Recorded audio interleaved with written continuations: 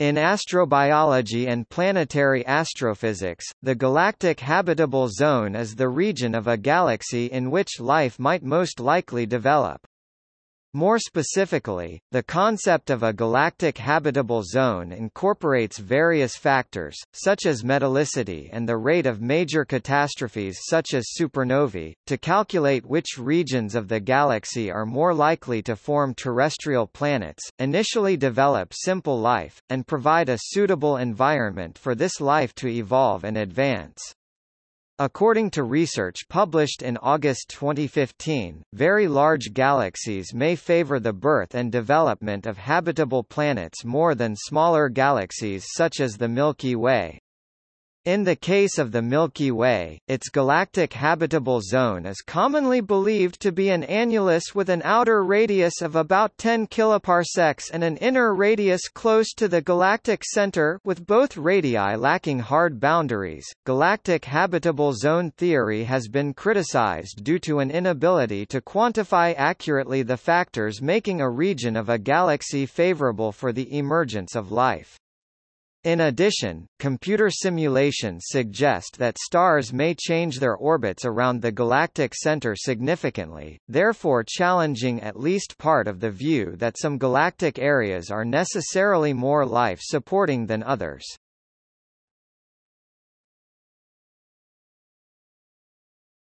Topic: Background.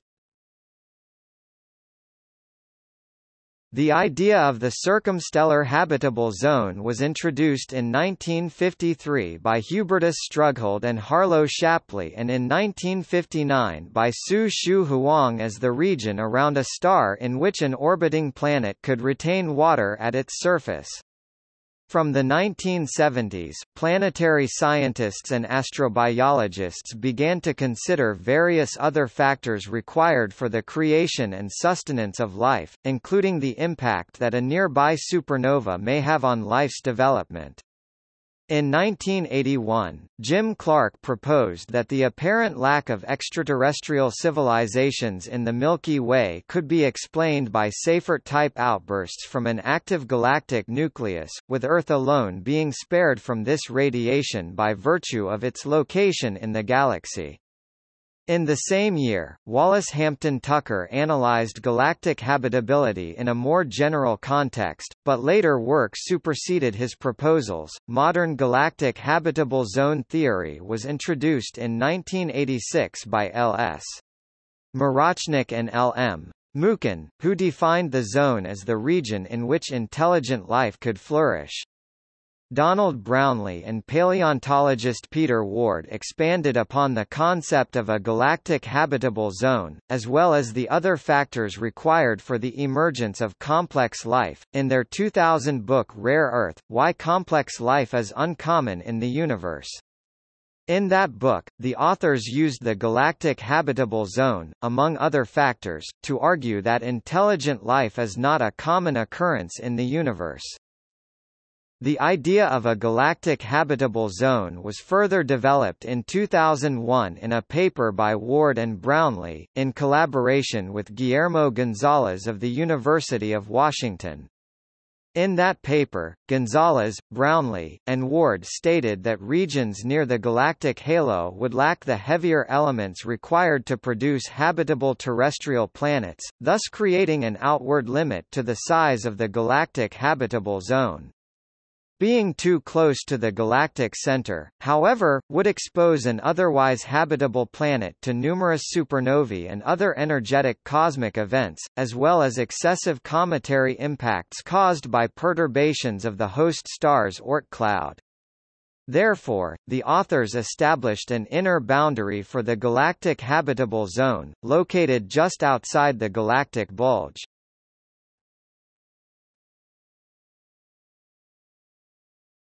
Topic: Considerations. In order to identify a location in the galaxy as being a part of the galactic habitable zone, a variety of factors must be accounted for. These include the distribution of stars and spiral arms, the presence or absence of an active galactic nucleus, the frequency of nearby supernovae that can threaten the existence of life, the metallicity of that location, and other factors. Without fulfilling these factors, a region of the galaxy cannot create or sustain life with efficiency.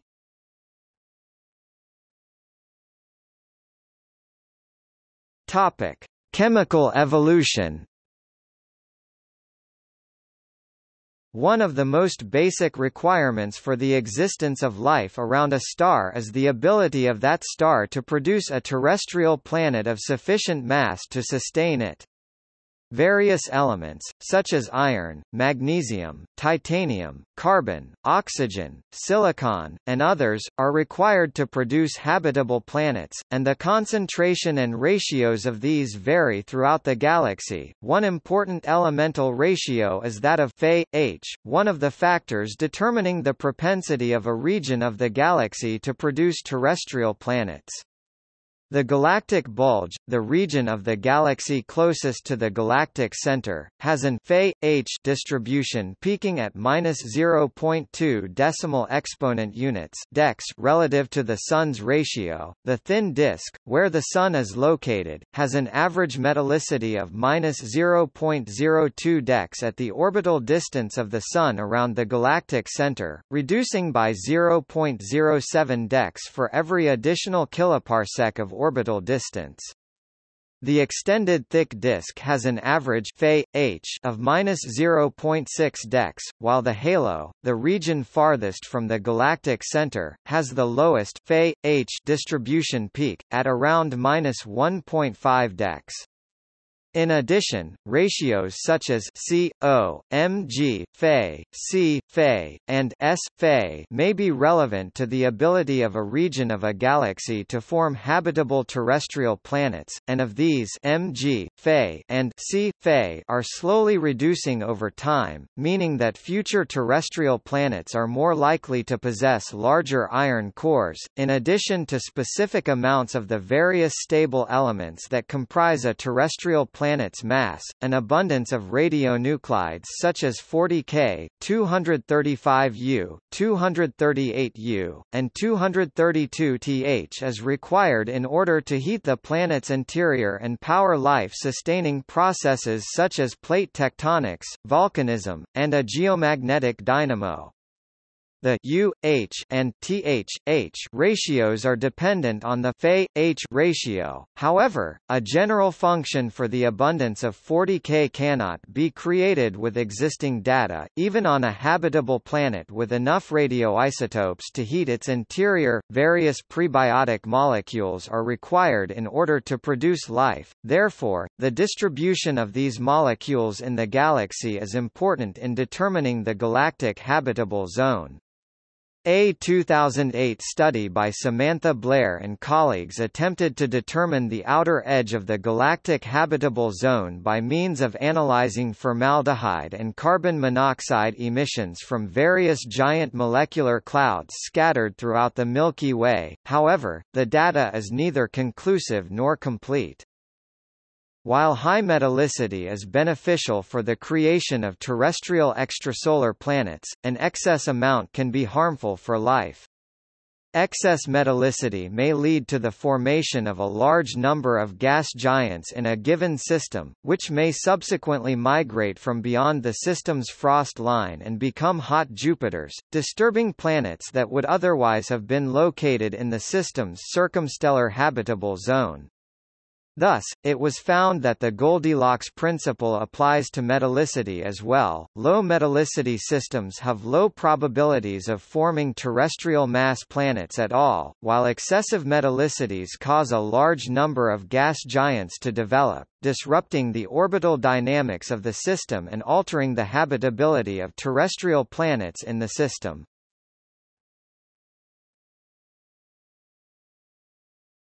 Topic: Catastrophic events. As well as being located in a region of the galaxy that is chemically advantageous for the development of life, a star must also avoid an excessive number of catastrophic cosmic events with the potential to damage life on its otherwise habitable planets.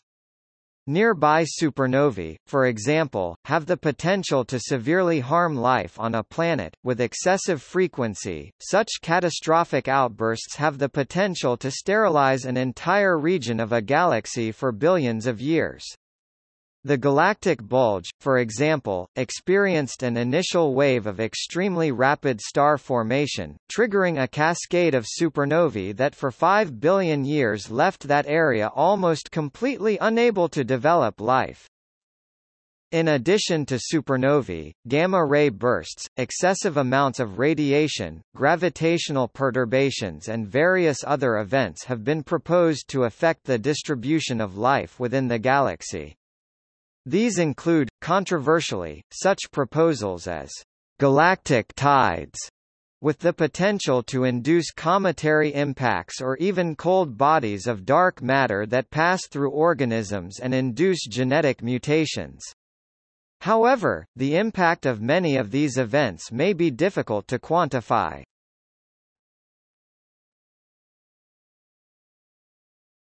Topic: Galactic morphology. Various morphological features of galaxies can affect their potential for habitability. Spiral arms, for example, are the location of star formation, but they contain numerous giant molecular clouds and a high density of stars that can perturb a star's Oort cloud, sending avalanches of comets and asteroids toward any planets further in. In addition, the high density of stars and rate of massive star formation can expose any stars orbiting within the spiral arms for too long to supernova explosions, reducing their prospects for the survival and development of life.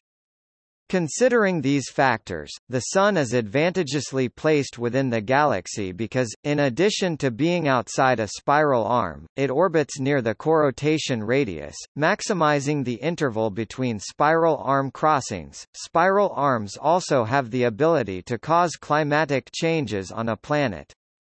Passing through the dense molecular clouds of galactic spiral arms, stellar winds may be pushed back to the point that a reflective hydrogen layer accumulates in an orbiting planet's atmosphere, perhaps leading to a snowball Earth scenario. A galactic bar also has the potential to affect the size of the galactic habitable zone.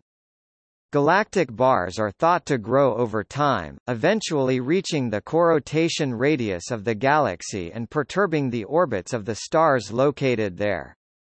High metallicity stars like our Sun, for example, located at an intermediate location between the low metallicity galactic halo and the high radiation galactic center, may be scattered throughout the galaxy, affecting the definition of the galactic habitable zone.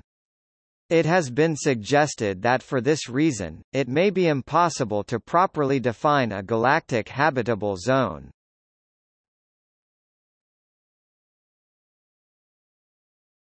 Topic: Boundaries.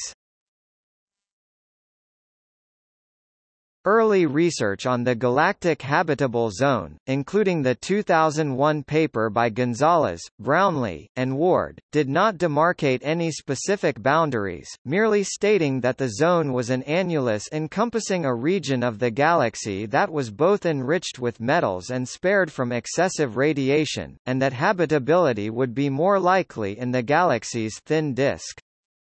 However, later research conducted in 2004 by Lineweaver and colleagues did create boundaries for this annulus, in the case of the Milky Way ranging from 4 kpc to 10 kpc from the galactic center. The Lineweaver team also analyzed the evolution of the galactic habitable zone with respect to time, finding, for example, that stars close to the galactic bulge had to form within a time window of about 2 billion years in order to have habitable planets. Before that window, galactic bulge stars would be prevented from having life-sustaining planets from frequent supernova events. After the supernova threat had subsided, though, the increasing metallicity of the galactic core would eventually mean that stars there would have a high number of giant planets, with the potential to destabilize star systems and radically alter the orbit of any planet located in a star's circumstellar habitable zone. Simulations conducted in 2005 at the University of Washington, however, show that even in the presence of hot Jupiters, terrestrial planets may remain stable over long timescales. A 2006 study by Milan Ćirković and colleagues extended the notion of a time-dependent galactic habitable zone, analyzing various catastrophic events as well as the underlying secular evolution of galactic dynamics. The paper considers that the number of habitable planets may fluctuate wildly with time due to the unpredictable timing of catastrophic events, thereby creating a punctuated equilibrium in which habitable planets are more likely at some times than at others. Based on the results of Monte Carlo simulations on a toy model of the Milky Way, the team found that the number of habitable planets is likely to increase with time, though not in a perfectly linear pattern. Subsequent studies saw a more fundamental revision of the old concept of the galactic habitable zone as an annulus.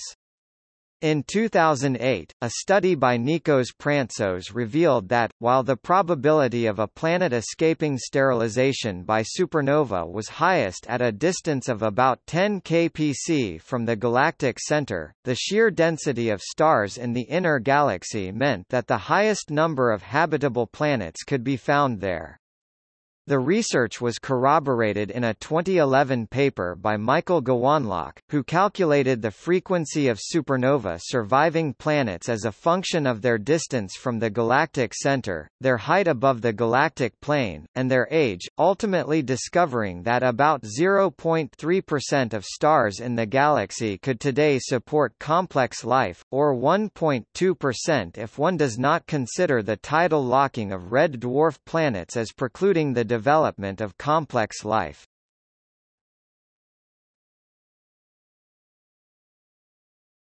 Topic: Criticism.